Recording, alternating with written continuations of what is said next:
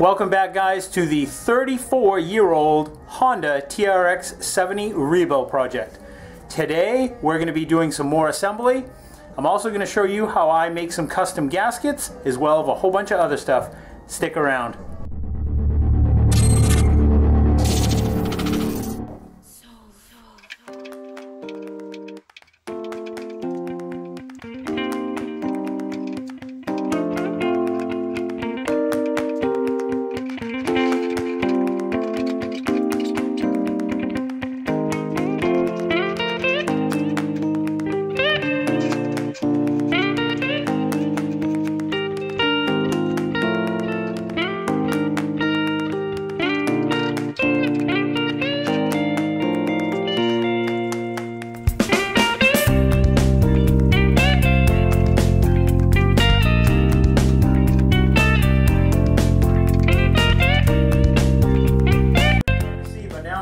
Apart this back brake adjuster and clean it up and lubricate it.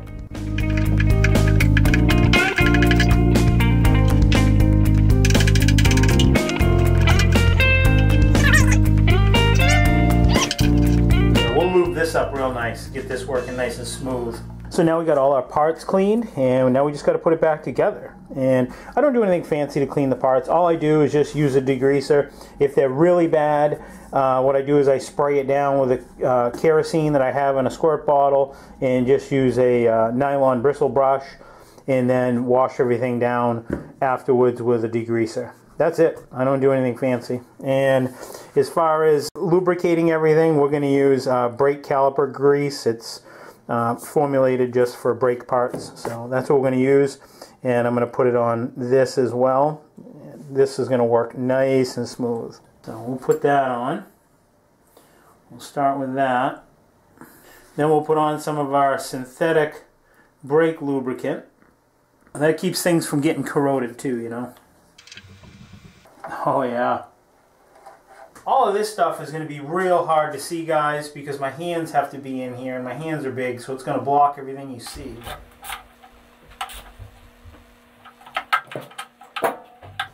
Yeah, that works real nice now. Nice and smooth.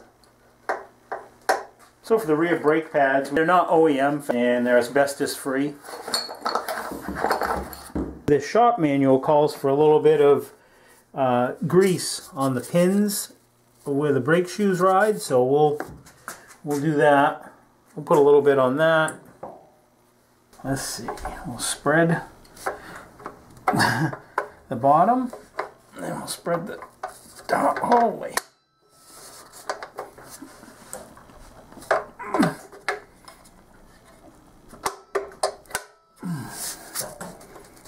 Wow, that's a tight fit.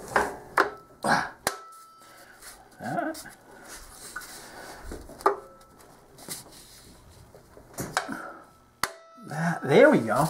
Yeah, that's nice. Oh yeah, look at that, guys. Yep, that operates real nice. Look at that. Alright, now to put on the brake drum. Ha! Oh yeah.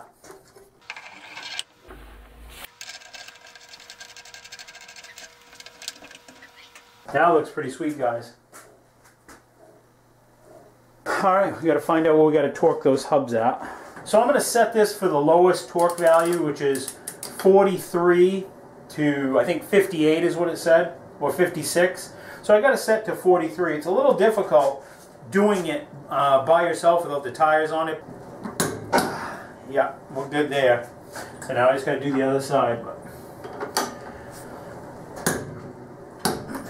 And the reason I think that they have that little bit of a difference, because at 43 this castle nut doesn't quite line up so I can get a cotter pin through, so I got to go a little bit tighter so it lines up. Almost. Yep, that lines up there. We're good there. Okay. When you guys see me getting ahead of myself, you're supposed to say something. Feel free to jump in. How am I going to get this drum cover on now with this wheel hub on? That's not going to work. I got to take it apart again. You guys didn't say nothing. Come on, guys, help me out.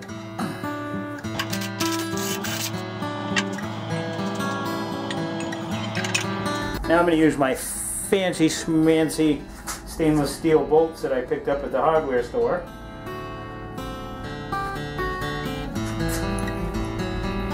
Add a little custom look to it.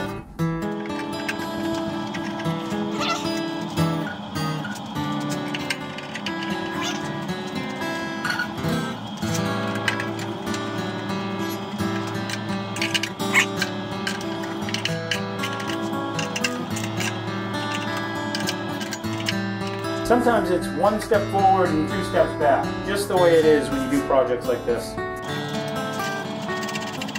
Now take the key out, you're going to do it that way. Now pull the key out. No, pull the key out. Did some new parts come in for your four-wheeler? What's that? No, what's that? What's in that? Where's that go? Can you show everybody the part number? Papa, we have. Wow, look. Look at that, Colton. What's that? That covers up the little side cover. What's that? That covers up the clutch cover. What's that? That's the foot peg. What's that? That's the other foot peg. That's where you put your feet on. Okay, take the key out. You gotta turn that all the way that way. Yep. Ow. Are you gonna do wheelies with this? Yeah. You are? So I see a lot of these Honda quads actually missing this piece, and I want to show you something. So if you go to like a regular parts diagram, it shows right there that that's part number 2. Then you come down here, part number 2 is called a protector for a right crankcase cover, and the number is 1135968,000. Okay, that is obsolete. It's no longer made. You can't find it. Well, you can. If you do find it, you're going to pay a lot of money for it. So this right here, which is the genuine Honda part number, 11335102700, that's this. And it's the same thing. And I'll show you exactly how this goes on. Let me show you all the way around it. It fits great. And I'll show you how it goes on. Fits just like it should. So I'll try to put this on with one hand. You can see that how there's a groove down in there, and it fits around this clutch adjustment washer, and you just kind of stretch it on. And I can actually see why a lot of these would be missing on them, because, you know, your kid gets on and rolls that edge, and then it falls off, and then it gets set aside somewhere so that you can continue riding without fiddling about putting this back on, and then it doesn't get put back on. So, yep, if you're looking for this part number and you're using the online parts locator, you're not going to probably find it. You can use the part I just showed you. There it is. So last week we tore the front end parts. That's what these are right here. These go on here, and it holds the brakes. Well, the brake pads came in. That's why we didn't assemble them in last week's episode. I now have them. So now we're going to put this all back together, lubricate up everything really nice so that it works super smooth, and put this all back together. And that's what a lot of this project has entailed, is just disassembly, taking things down to their smallest of small components, inspecting everything, wiping it down, using steel wool on it, scrubby pads, cleaning it up, lubricating it, and put it back together. And we'll start out by lubricating the shaft. Got to have your shaft good and lubricated. Grease your shaft real good, then shove it in like that. Oh yeah, nice and smooth. And put on the dust seal. And these are just the original felt dust seals that came with it. There was nothing wrong with it, so we're just going to reuse them. Just tuck it down in there nice with a pick. This little piece I discovered is an indicator. It's a wear indicator to let you know how your brake pads are doing, and it lines up with this. So this is splined. It can only go on one way, so you really can't mess it up. So that goes like that. You really can't screw this up either because it has a little dot indicator in it. And that little dot indicator lines up with the dot right here on that shaft. I'm going to stick that through there. And just snug that up for now. And we'll get the torque specs, but we'll make sure it's snug enough right now so it doesn't back off. And then we'll put on the spring.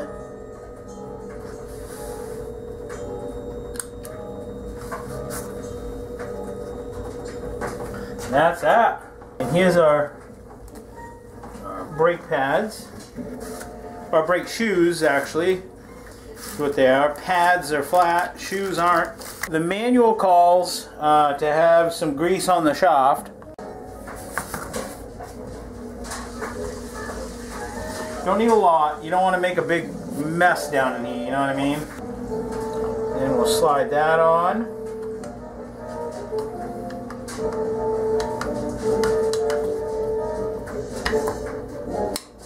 Like that.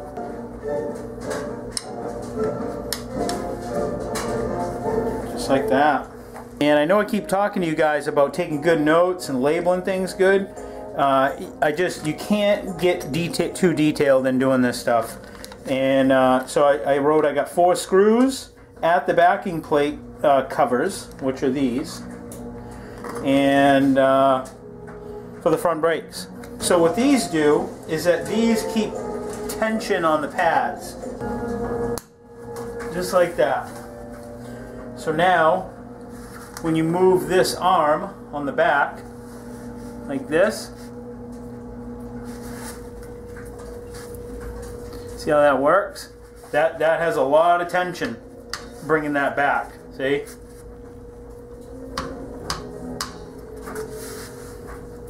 So that one is done. We're good there, guys. I can't put this backing plate on yet until I get it onto this.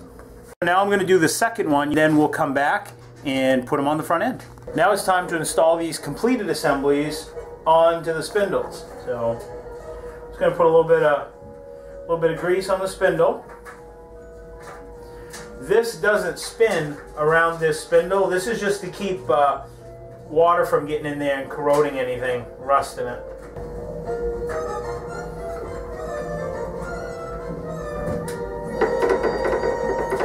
Oh yeah. I think this might be hard for you guys to see, but I'm going to do my best to try to show you what I'm doing. So that goes in there like that, and that goes in like that. Now we can put on our cover.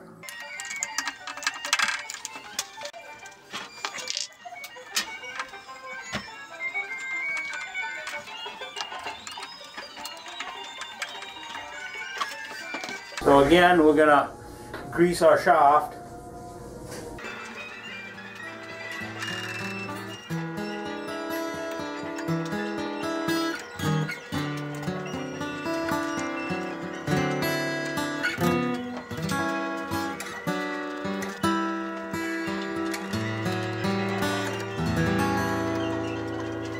So check that out, guys. That looks pretty good, huh? I'm real happy with that. Yep. Pretty fresh looking. Let's start getting some more pieces put back together on this. This shifter leaves a lot to be desired. So I think what we'll do is we're going to end up doing something with this. We'll clean it up. I don't know if we'll paint it. Maybe we'll try to polish it. I don't know. We'll see what we can do. But for right now, let's get these side covers on. Get the chain on it. Get the chain adjusted. And get the bottom skid plate on. Like I showed you guys in last week's episode, this is the original chain. What I did is I scrubbed it down with kerosene. Then I washed it down with degreaser. And then I soaked it in some gear oil. It's been sitting in this bag since last episode.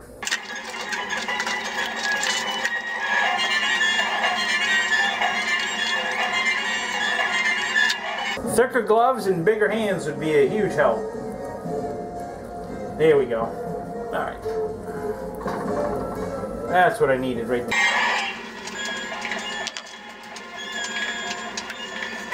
Now what we got to do is just adjust the chain. I think they want 3/8 of an inch is what the manual calls for. But I'll have to look. Not a big deal. You just raise this up a little bit and that's that. So that's easy. The tension on this is 3/8 to 3/4. So that ought to be simple. So let's see. I got a ratchet underneath on the back side. We'll just snug it up a little bit. I'd rather have it a little loose than a little tight, you know what I'm saying?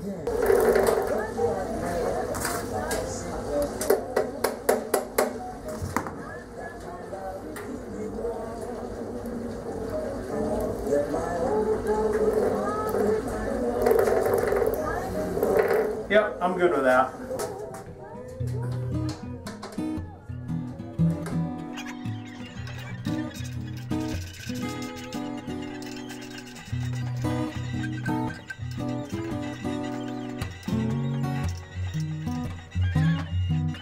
So this side cover goes on like this. And in between here was actually a gasket. And I don't really know what it does because there's no liquids that it's got to seal out. And there was also a gasket from this surface to this surface, which is for the pull cord. Well, it doesn't seal out any liquids, but it does obviously take up some space. So I'm going to make a gasket just so that all the mating surfaces are approximately where they should be. I didn't buy a gasket. I'm just going to make my own, and I'll show you how I do this. I'm sure others can probably do a much better job, but this is how I do it for me, and I've had pretty good luck with it. This is just regular gasket material you can buy at your auto parts store. I make it in all different thicknesses and different material types. First thing I do is I lay it out in a way that I can utilize, you know, get the most out of the gasket that I need. And I've got to go from here back this way. So we'll start like that. And now I'll just draw a quick shape of that and cut out around it. So that's my rough shape right there. And let's cut it out with some scissors. So now that I got it roughed out, now I take a nice sharp pencil and just trace out the outside of it.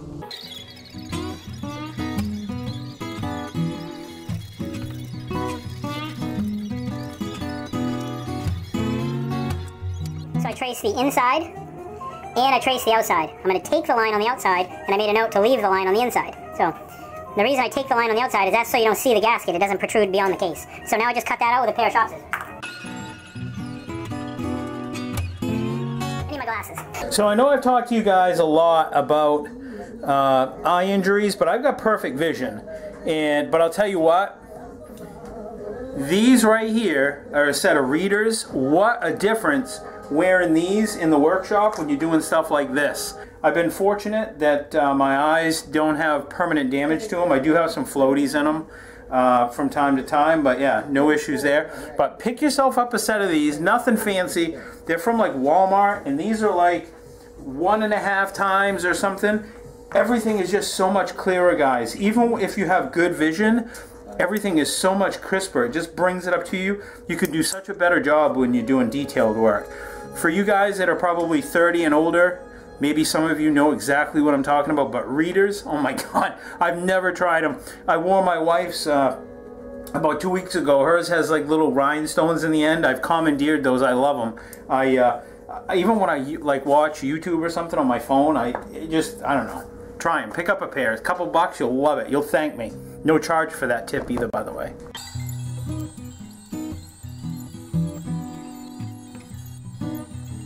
So there's that. Now I'll get the inside out of there. Alright, I'm going to get that close. I'm not going to do a whole lot because I still got some sections I got to remove out of this.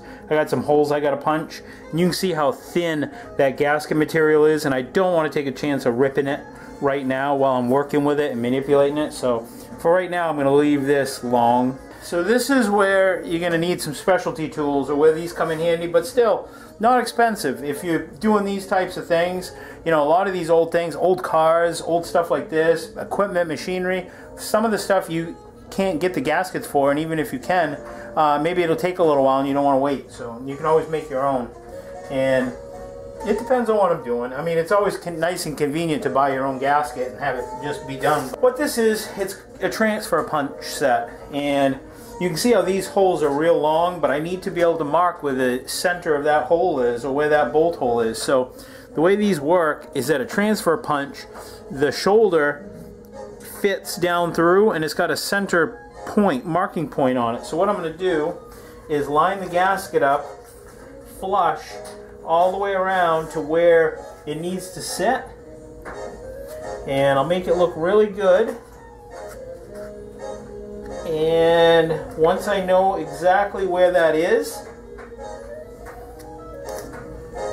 I will take my transfer punch, slide it down through the hole, and make a mark. And what that's going to do is put a dimple in my gasket.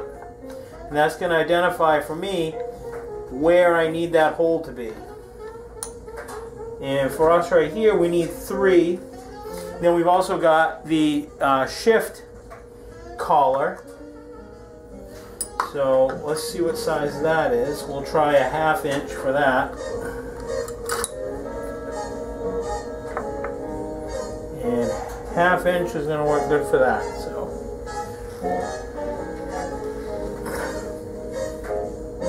alright. Now we can remove our thing here. And there's our punch marks. Now we're on to a different tool that we need. So the next thing you're going to need now is a hammer, piece of wood, and a gasket punch kit. And it's just what it sounds like. It's made to punch holes in gasket material. Our hole was 1/4 inch. That's what we used to drift that down through. And that's what we're going to grab for a gasket punch. Real simple. This piece, as you can see right here, is actually sharp. It's ground to a point, so when you push on it, it'll make a hole through gasket. And this is the die that it goes on, so you just stick that on there and grab your gasket, line up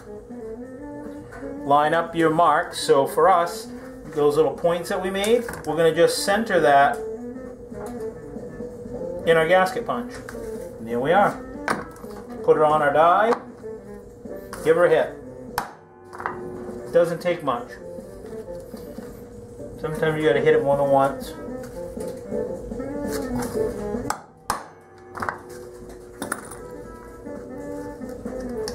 And there it is. Look at that. Makes a nice punched hole in the gasket.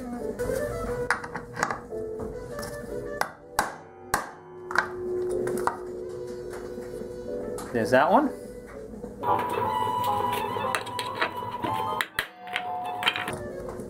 Yeah, then we got to do our 1/2 inch hole for the shift linkage. Okay, one more time. There we go. And look at that, guys. Everything lines right up. That one, that one, that one, and that one. So now, what we got to do is we got to trace out that inside. That's going to be a little bit harder. I just, as you saw, just shaved it down with an X-Acto knife, and we're good to go. Now all I got left to do is trim the interior of this. We're ready to put this side cover on. And there you go, guys. That's how you make a fairly complex gasket using some fairly simple common tools. This doesn't really seal anything out. The reason I'm really putting it in there is because I want to maintain the case thickness. So I don't know if it matters. It might. It had a gasket in there for a reason, so we're going to stick with it and continue to use it. So yeah, let's put this thing, let's put the side cover on now.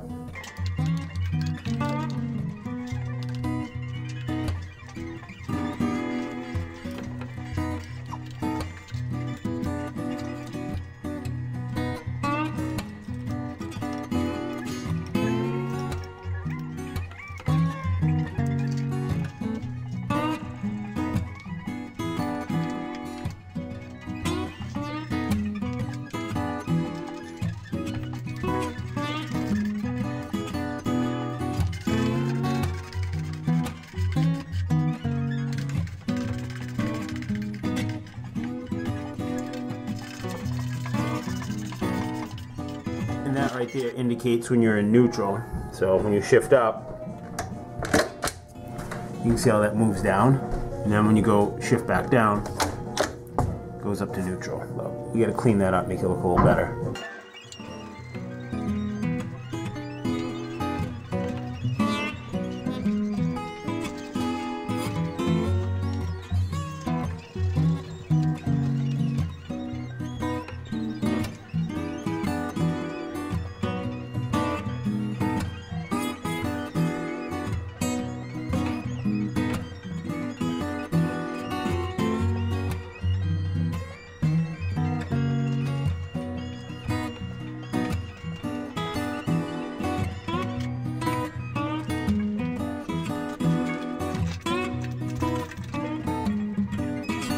It may seem like I'm kind of jumping all around here because I'm trying to get rid of parts. I'm trying to get parts off my table, get this thing put back together as much as I can, and finish everything as I go. You soak this filter in gear oil, so we'll give her a little.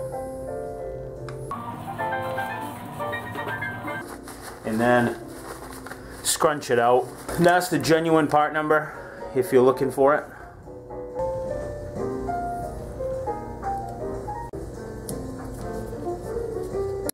A little bit better than the one we took out, huh, guys?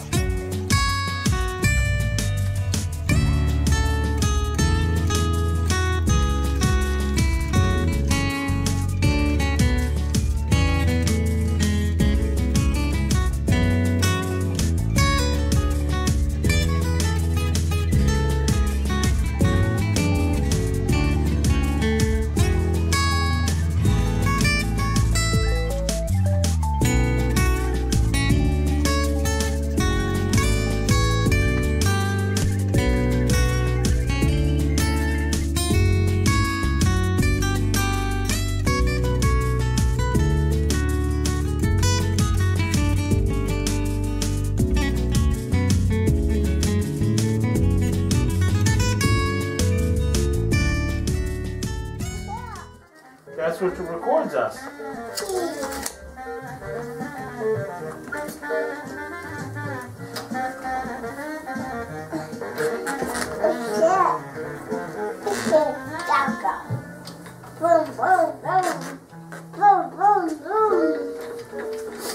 Can you see how the tires are turning now?